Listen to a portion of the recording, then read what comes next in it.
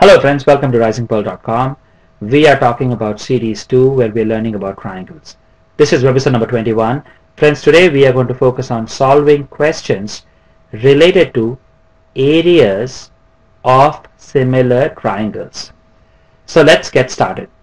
Now friends, in the last webisode for the first time we looked at one special theorem regarding the areas of similar triangles.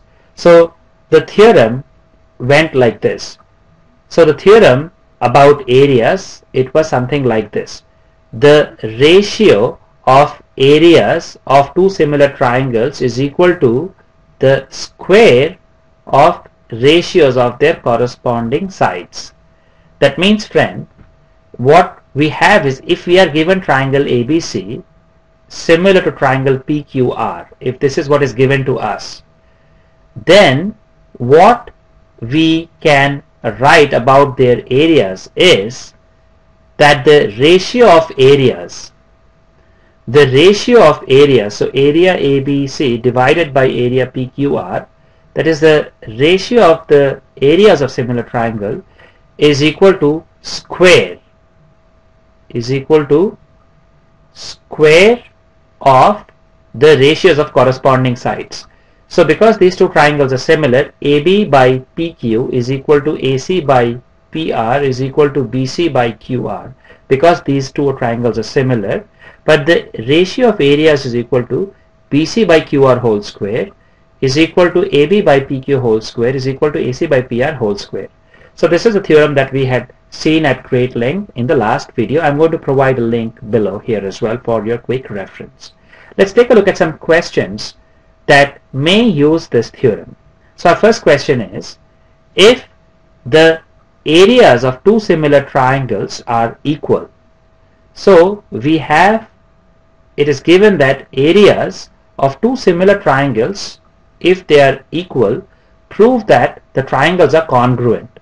So how do we go about proving this?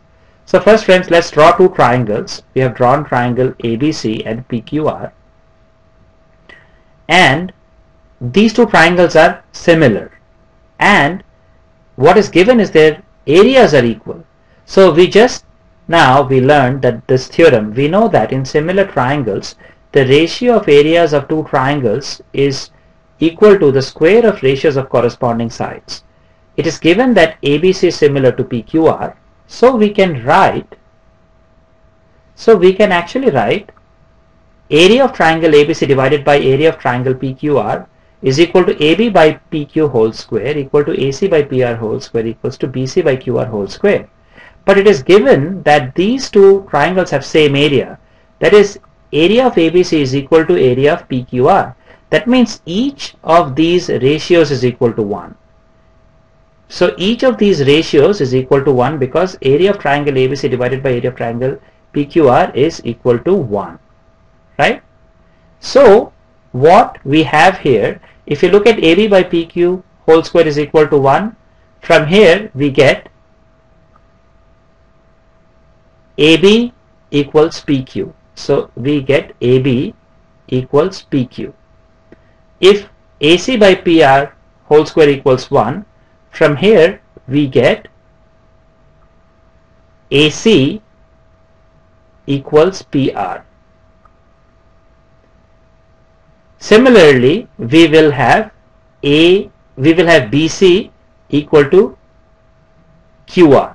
So friends, if you look at these two triangles now, AB is equal to PQ, AC is equal to PR, and BC is equal to QR. So we say these two triangles are congruent as per SSS, side congruent rule. So friends, so we have proved that two triangles are indeed congruent. Let's take a look at our second question. Second question states PQ and R are respectively midpoints of sides AB, BC, CA of a triangle ABC. Find the ratio of areas of triangle PQR and ABC. So here, friends, we don't have the diagram given to us. So let's draw it ourselves. So we have drawn a simple triangle ABC, and we have found out the midpoints P, Q, R respectively. That is, P is the midpoint of AB, Q is midpoint of BC, and R is midpoint of AC, right? If you look at this big triangle ABC, we have AP equal to PB and AR equal to RC. So we can say AB by PB is equal to AR by RC because both ratios are equal to 1, right? So if that is the case, then it means PR is parallel to BC. Why? Because basic proportionality theorem. In a triangle ABC, if PR is such a line that divides AB and AC in same ratio, then the line PR is parallel to the third side BC, right? So similarly, friends, we can say that QR is parallel to AB. Why? Again, if you look at the triangle this way, CAB, CR by AR is equal to CQ by BQ. That means this line QR is parallel to AB, right? So now, friends, if you look at this quadrilateral PRQB, what we have is we have both pairs of opposite sides parallel. That means this is a parallelogram. That means we have PRBQ is a parallelogram. Now in a parallelogram we know opposite angles are equal. That means this angle must be equal to this angle, right? Also this side must be same as this side. Now let's clean this up a little bit, right? So what we have done is we have found out this angle is equal to this angle and this side is equal to this side. Also this side is equal to this side because opposite sides of a parallelogram are equal and parallel. Now similarly, friends, if you look at the quadrilateral PRCQ,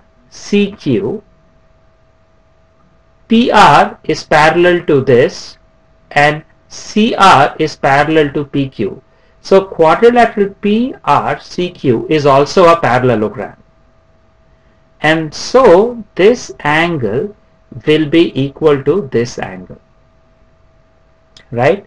Now friends, so similarly we can also prove that ARQP is also a parallelogram, but I think we would most likely not need this.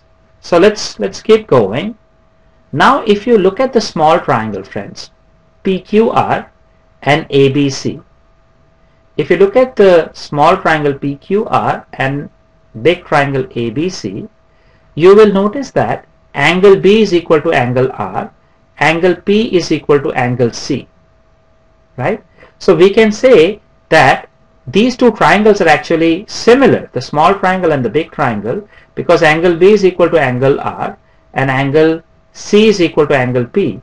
By AA, we don't even need the third one, by AA similarity criteria or similarity rule, we can say that these two triangles are actually similar, right? We actually do not even need this third point. So we actually did not really, we didn't use this one. We don't need to have this. So the small triangle and the big triangle are actually similar triangles. So then, friends, what we can say is that we know that area of the similar triangle PQR divided by area of similar triangle ABC can be expressed as PR by BC. Why PR by BC? Because so we know that this angle was equal to this angle, right? These angles were equal.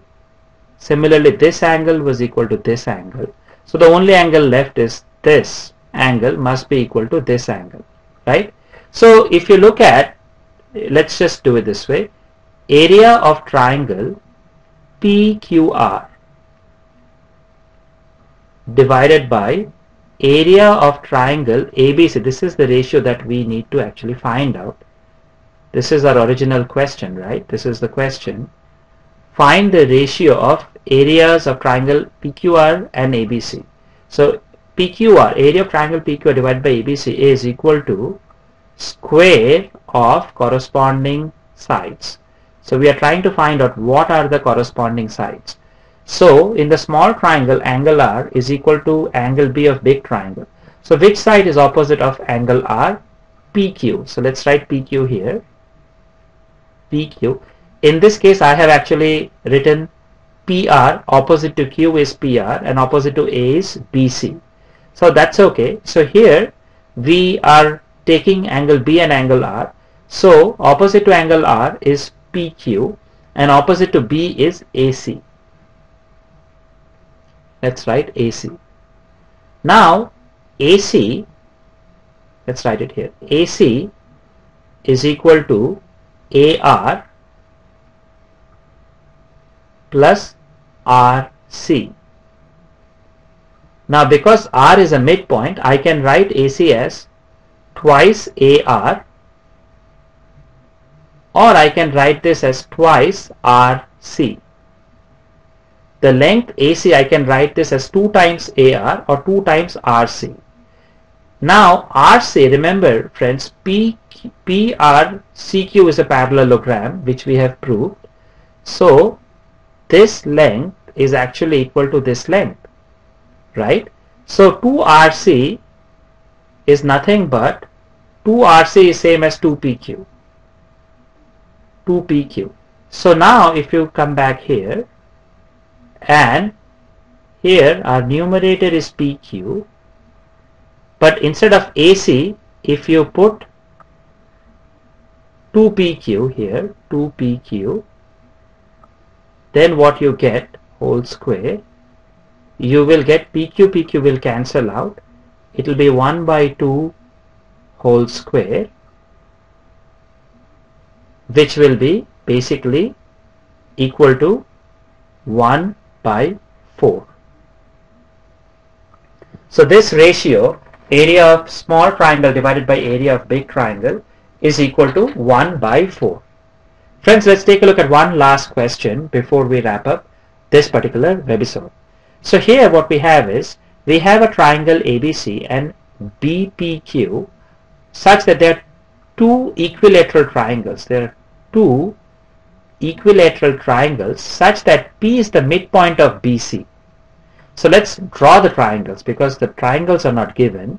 So I have drawn an equilateral triangle ABC, and again, like I have said always, these questions are not construction questions. So you're not really drawing with your protractor and your ruler. You are just roughly drawing the shapes if it is not given to us. So I have drawn a triangle ABC. It is given that ABC is the equilateral triangle. Also it is given that P is a midpoint of BC. So on BC I take a midpoint P. Now in this case I have drawn Q. So I have drawn a 60 on line BC at point P. I have drawn a 60-degree angle. That is this angle. I have drawn this as 60 degrees. And this will intersect AB, and this point I am calling it as Q. So BPQ is a equilateral triangle because angle B is 60 degrees, this is 60, so this angle will automatically become 60 degrees. But instead of drawing the angle here, I could have actually also drawn it this way, right? So I absolutely could have done that way. So in that case, this angle will be 60 degrees and Q will be outside. It will not be inside the triangle ABC, but Q will be lying outside. So both scenarios we have to consider as we solve this question. So what do we have to solve here? Find the ratio of areas of triangle ABC, the big triangle, to the area of the small triangle BPQ. So friends, again, the way we are going to look at this is ABC, BPQ, both are equilateral triangle which is given to us. So all angles in ABC and BPQ are 60 degrees, right? Therefore, ABC and BPQ will be basically similar triangles, because all angles of the big triangle ABC and the small triangle BPQ, and I think let us just see, it will be a little easier to visually see it here. It's exactly the same in this case as well. So here this angle is 60, this angle is 60, this angle is 60. Similarly here this angle is 60, this angle is 60, this angle is 60, because ABC is an equilateral triangle and BQP is also an equilateral triangle. So because all angles are 60, we can say that these two triangles are similar. Same, this triangle and the big triangle are similar triangles. Now in similar triangles we know that the ratio of areas is square of ratio of corresponding sides, right? So what we have here is area of triangle ABC divided by area of triangle BPQ is BC by BP. Because it's an equilateral triangle, it's a special case, all the sides are the same. That is, this side is equal to this side is equal to this side. Similarly, in the small triangle, it's equilateral triangle, this side is equal to this side is equal to this side. So we have big triangle, so BC by BP whole square, right? And why did I pick BC and BP? Because P is a midpoint. I want to express the ratio. Instead of writing the ratio in terms of BQ and AC, actually I could have done that as well. So essentially here I have taken BC by BP, right? And it is given to us that BC is nothing but 2 times BP, right? So BP and BP will cancel out. So I have 2 times 2, 2 square is 4. So the ratio of area of big triangle to the area of small triangle is 4. So friends, this wraps up the questions on the areas of similar triangles. In the next webisode, we are going to take a look at some right angle triangle related theorems.